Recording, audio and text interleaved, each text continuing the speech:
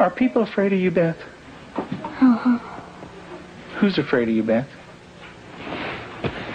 John. Your brother. And what is your brother... Why is your brother afraid of you? Because I hurt him so much. Mm-hmm. Okay. And what... At nighttime, what do your parents do to your door? Lock it shut. Why do they lock it shut? Because they don't want me to hurt John. Right. And they're kind of afraid of hurting John? Of you hurting John? Mm-hmm. Okay. Are they afraid that you might hurt them? Yep. Would you, Beth? Mm-hmm. When would you do it? Nighttime. Okay. Why would you do nighttime? Because I don't like them seeing me do it. But they can feel me do it. Mm-hmm. And what would you do to them, Beth? Stab them. Okay. What would you stab them with? A knife. The program you are about to see was compiled from the actual therapy tapes of Dr. Ken McGidd, a clinical psychologist specializing in the treatment of severely abused children. Children so traumatized in the first years of life that they do not bond with other people. They are children who cannot love or accept love. Children without conscience who can hurt or even kill without remorse. This film shows the devastating effects of abuse on a child. It also shows that victims can be helped. It is the story of a 6.5-year-old girl named Beth. Do you ever stick pins in people? Mm-hmm. Who? My brother. Okay. Do you do it a little bit or a lot? A lot. Okay. And what are you trying to do to your brother? Kill him. Why do you want your brother to die? Because I was hurt so bad, and I don't want to be around people. Okay. Who else would you like to stick pins into? Mommy and Daddy. What would you like to have happen to them? Die. Jesus could have lived to save Israel, yet he chose to die to save the world. Tim is the minister of a small Methodist church in the South. He and his wife Julie have been married for 12 years. Jesus didn't say Unable to have children of their own, they decided to adopt. In February of 1984, they received a call from the Department of Social Services telling them they had 2 children available for adoption. They were told that Beth, 19 months old, and her brother Jonathan, 7 months old, were normal and healthy. We did not need children to make our lives complete. We felt secure in ourselves and secure in our relationship, but we wanted to share that with somebody else. And we felt like we had a lot to pass on to a child, and that was what we really wanted to do. And when the phone call came, it was like, at last it's here. It seemed like a miracle. It had happened so quick. We'd heard of couples having to wait 5-10 years on a child, and here we had 2 young children. It was like the answer to our dream. Their dream became a nightmare when they realized that Beth and Jonathan had severe emotional problems. We had the kids with us, Beth and her younger brother John, for probably a couple of months until we began to learn something about their background and their past. And when we learned it, some things seemed to fall in place about her behavior and John's behavior. From several sources, we discovered that they didn't have enough food to eat. That perhaps even Beth went all day maybe with just a box of Kick cereal. John himself was found in a bassinet with little patches of urine all over it and a dirty diaper and a couple of bottles at his feet that had curdled milk, and the back of his head was completely flat. The front of his head had bulged out, and at 7 months he couldn't raise his head, couldn't roll over. He was just had no stimulation. And we think perhaps that had happened to Beth, and it wasn't very long until she began showing some signs of perhaps even some abuse. There was a nightmare that she had, and the nightmare was about a man who was falling on her and hurting her with a part of himself. Tell me about your birth father. What was that nightmare like? When he touched my vaginas Okay. until it bled, hurt it a lot until it bled, and wouldn't feed me a lot. He'd hit on me, wouldn't be very nice to me. How old were you? 1. And in your nightmare, what happens? I get real scared. Where are you in the nightmare? What happens in the dream? I'm in the house, upstairs. And then what happens, Beth? When he comes upstairs and, hurts. How do you feel when you talk about this? Scared. Where's your birth father? What's he doing? He's right there, and there's his hand. His hand's right there. Where? Right there. You can't hardly see it because it's green. What's it touching? My vaginas. And what is your birth father doing? Hurting it. Your face looks sad. Can you tell me about that?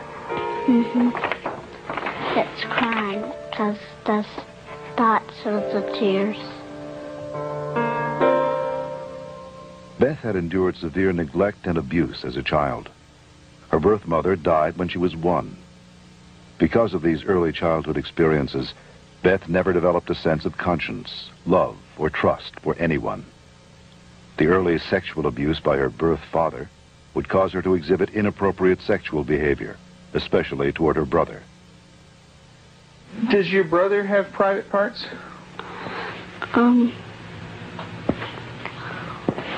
Yeah. Yeah. What is his private parts? Penis and butt. And what do you do with your brother, with his private parts, Beth? I heard it. Tell me about it. What do you do? Well, I pinch it. Squeeze it.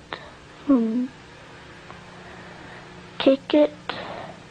When you do things to your brother's private parts, what does he say? Stop. Okay, tell me that. Well, he says stop, but I don't stop. Do you hurt him? A lot. Okay. And would you like to do that to other boys? When I caught her with Jonathan one morning, she was molesting him. He was crying and his pants were down, and I said, Beth, what's happening? And she said, I pulled his penis and put my finger up his anus. And I said, didn't he say to stop? And she said, yeah, he did. And I said, did you? And she said, no. Have you ever rubbed your private parts? Do you do it a lot? A lot. How much do you do that? About every single day in Lexington. I did it every single day until it got real bad and messed up, and I had to go to the doctor, and I did not like it. What do you mean by real bad?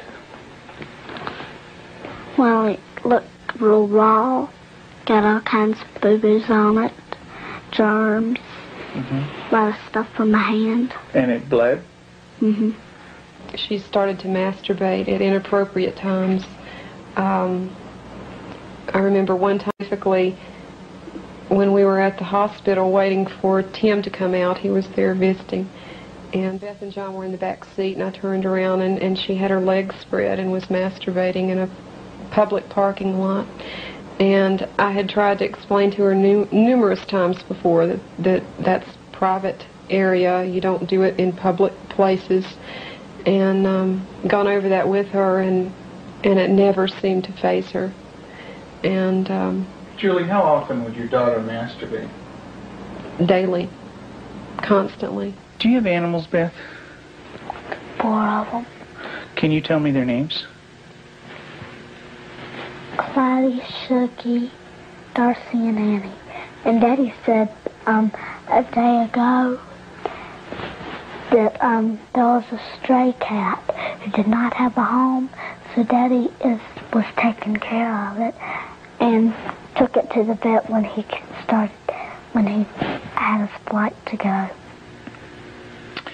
And what do you do to the animals, Beth? Stick them with pins. Do you stick them a little bit or a lot? A lot. What are you trying to do to the animals, Beth? Kill them.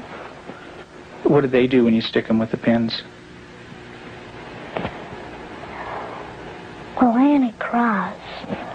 She's a dog. She got baby birds down out of the nest, and we thought maybe she was just curious. So we explained that she could hurt them, put them back, and went through a whole sitting down and talking to her about the problem of it. And the next day we went out to check the baby birds, and they were on the ground dead with their necks broken. Let's talk about what happened once when you were smaller, when you found some baby birds in a tree. What did you do then? I took them out. Mm-hmm. And what did Mom say to you? That the mother will not come back if somebody touches her baby. Mm-hmm. Are the baby birds kind of small? Can you describe them for me? Well, they don't have their eyes open, but they can hear me, and they look up. Are they kind of helpless? Little baby birds? Can they fly? No. Can they run away?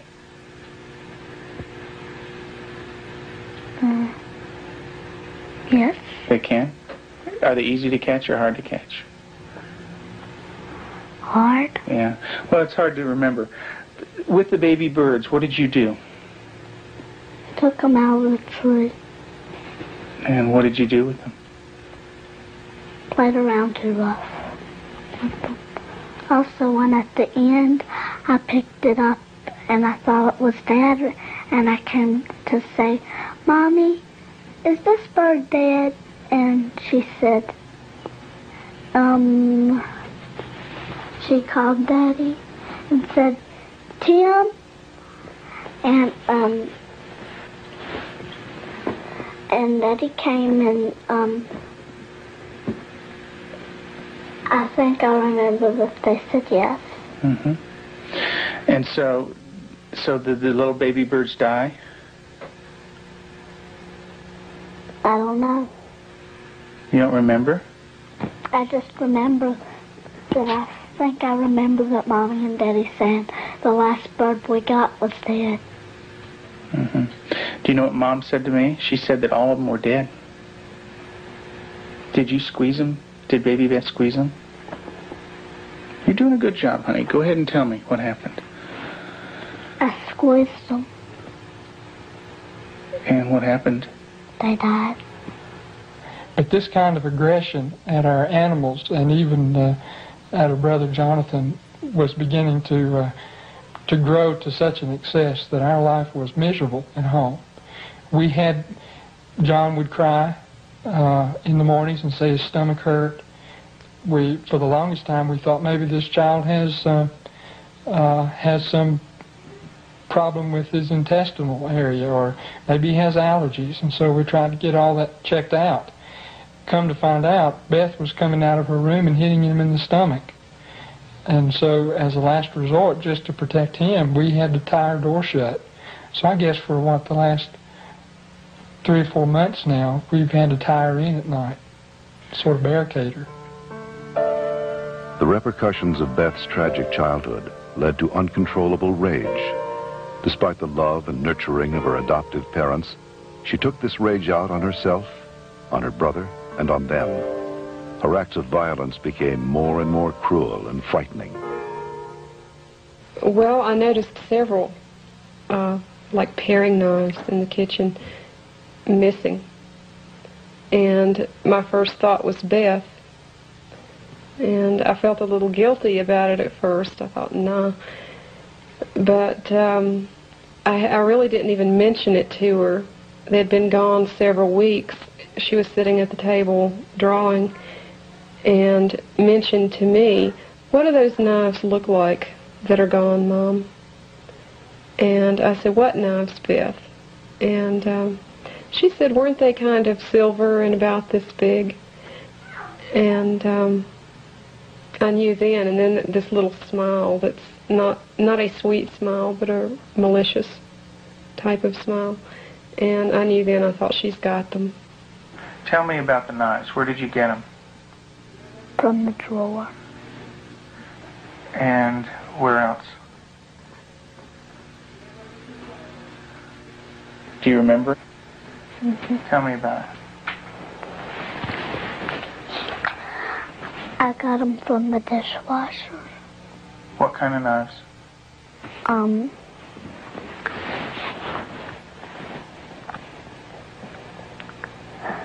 Big sharp ones. And what do you want to do with those knives? Kill John and Mommy with them, and Daddy. And when Mommy asks you about where the knives are, what do you say? I don't know where they are. What did you think she might do with the knives? My first thought was Jonathan. And the reason we thought that was that she had, by this time, she had tried to kill John on several occasions and openly admitted that. In the basement, she was hitting his head against a cement floor. I heard his screams and ran down and had to literally pull her hands off, and she looked wild-eyed. Did you get real mad at him? Did you hit his head real hard? Tell me about it. How many times did you do it? A lot? Mm-hmm. What was the floor like? Cement. And what happened to your brother? Tell me about it. His head hurt real bad, but his chin, he had to have stitches in it. Could you stop? Use your words, Beth. No. Okay. What was your brother doing when you were doing this? Playing with the toys. Okay. Was he asking you to stop when you were doing it? What was he saying? He said, "Beth, stop." And what did you do? I didn't stop. I just kept on hurting him. What were you thinking when you were doing that? Thinking of killing him. How did you stop? What made you stop? When I heard Peter walking across the kitchen. Mm-hmm. It made me stop because I thought Mommy and Daddy were coming. Okay. Did Mommy come? What did she do? She sent me to my room. Okay.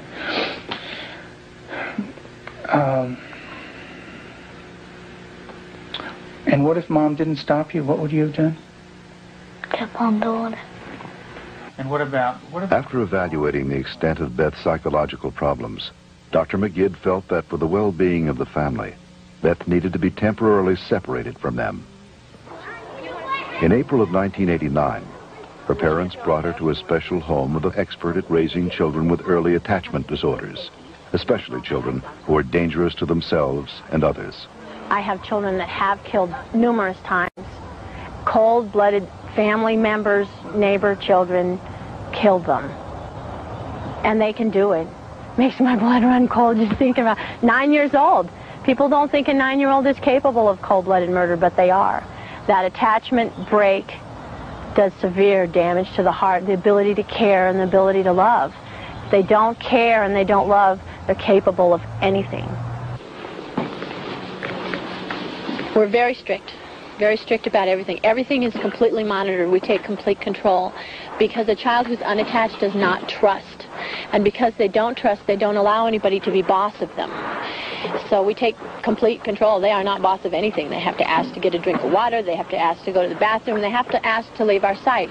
Part of that is because we cannot trust them because of the damage that they've done before. Beth, would you like to say grace, please? Sure. Dear Heavenly Father, thank you for this good day and everybody doing good. In Jesus' name, amen. Amen. Amen. They believe that they're evil. They believe they're from the devil. They believe that they are not a person of value. And we have to change that, and we have to build that from a child who's nothing, who's a bad kid in their own mind, to a child who's valuable and loving, and they see themselves as that.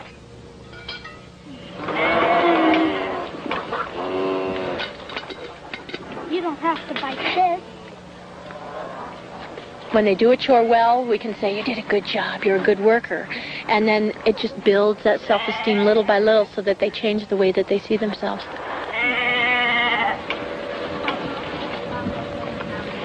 Several months into treatment in this controlled environment, Beth had made progress, and her therapist decided to loosen some of the controls. Anybody wants some more? I can. Beth continued to show signs of improvement. She began to develop a sense of right and wrong. She seemed to respond to affection, was more outgoing. Gosh, you don't have to like. She went to public school, made friends at the local church, and even sang in the choir. And you're going to go into Sunday school again this morning? Yeah. And get stickers. Maybe you could put one on your nose. Through the years you made it clear that the time of Christ was near, though the people couldn't see what Messiah ought to be. Though your word contained a plan, they just could not understand. That's Elijah? Mm-hmm. Yeah, it's a beard. See his beard. There's his nose, and that's his... Oh, I see. Yeah, see his beard is kind of flowing in the wind and everything. Elijah taken up into heaven, the fiery chariot. Huh? Well, that's Elisha. That's the other prophet that took Elijah's place. And he was left, and there's Elijah, you know. And he learned about sheep, and the Lord is my shepherd. Mm-hmm. March 3rd, you just got that yesterday, huh?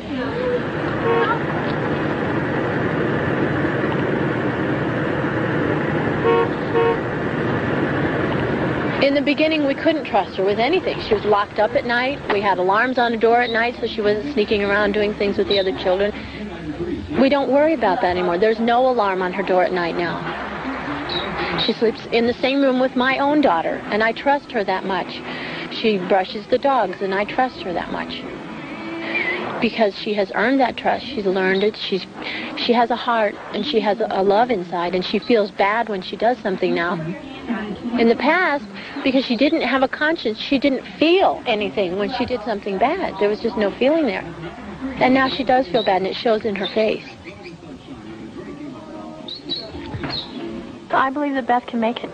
She's got a really bright mind. She's got a good heart now, which has done a lot of healing. She's got a really super set of parents. They're powerful, they're knowledgeable, they're motivated.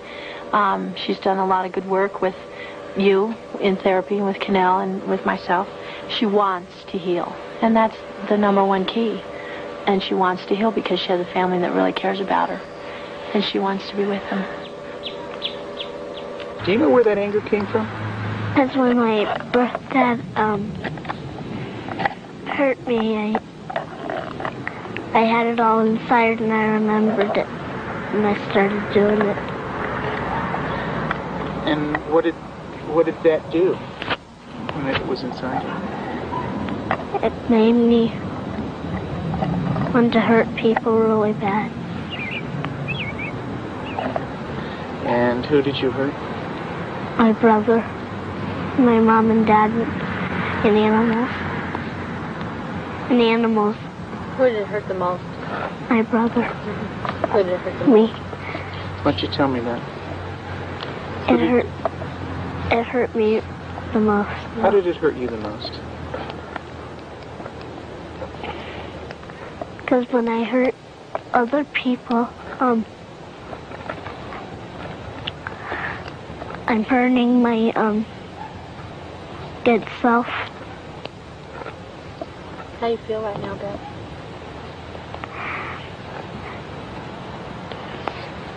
Bad. It's kind of tough to talk about, isn't it? Yeah. It is. Beth gave her last interview for this film in December of 1989. Although she had made progress, she would still need extensive therapy. Not all abused children are as deeply scarred as Beth, but all abused children suffer a profound hurt for the rest of their lives. The road to recovery is long and hard for the abused child. There are more than 1 million new victims of child abuse in America every year.